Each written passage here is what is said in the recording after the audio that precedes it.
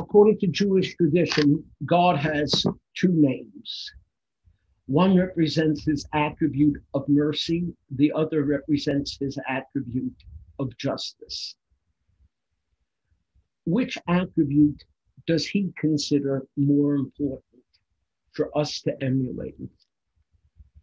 Well, we can get some insight into this question from this week's Torah portion of Tetzei, which has within it the laws of punishment.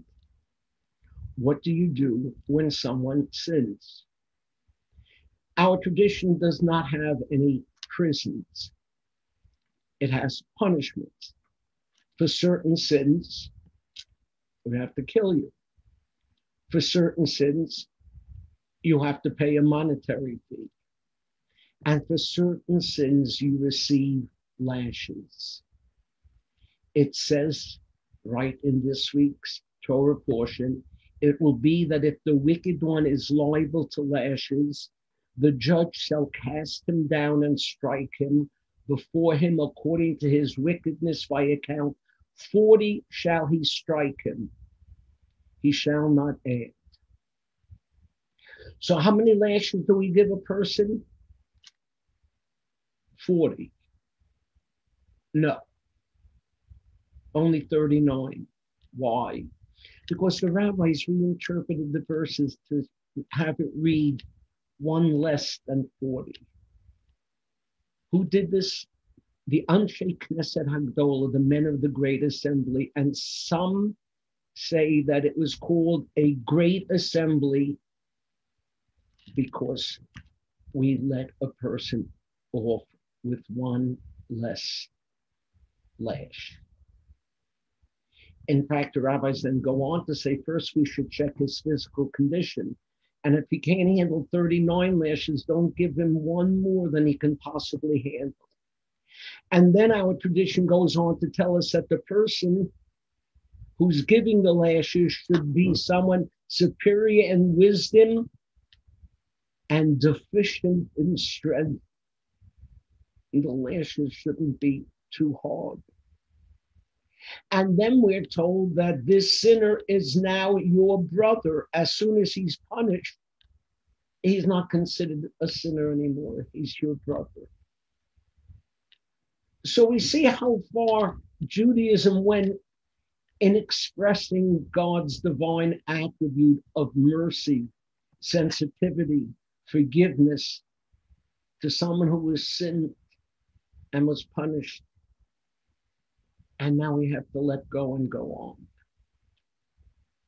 Which obviously brings us to Quentin Tarantino. Quentin Tarantino is a great movie director. Some of my favorite movies, and I don't see too many movies. Some of the great ones have been Django Unchained, Inglourious Basterds, Reservoir Dogs, Kill Bill, and Pulp Fiction. Typical rabbinic servants.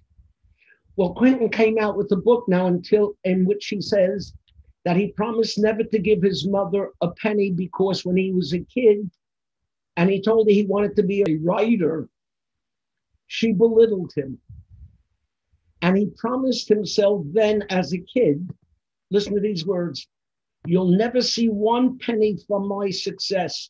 There'll be no house for you, Mom, no vacation for you, no Elvis catalog for you. You get nothing because you belittled me. 40 years later, he still hasn't given his mother a dime. Rachmanus.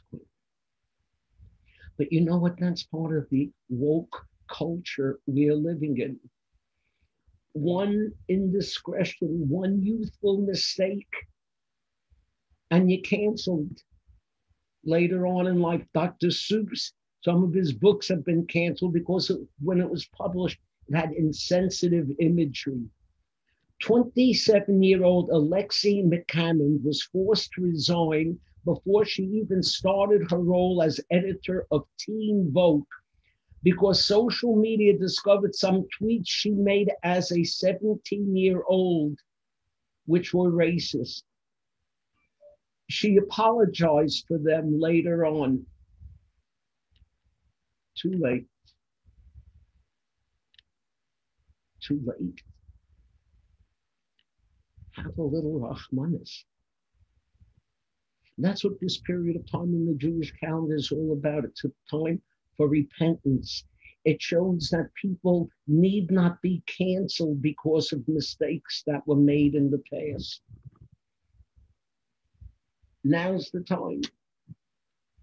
Now's the time to let go of all grudges and to show a little sensitivity, a little understanding. Remember, Judaism teaches us that God judges us the way we judge others. You want to judge with justice or mercy?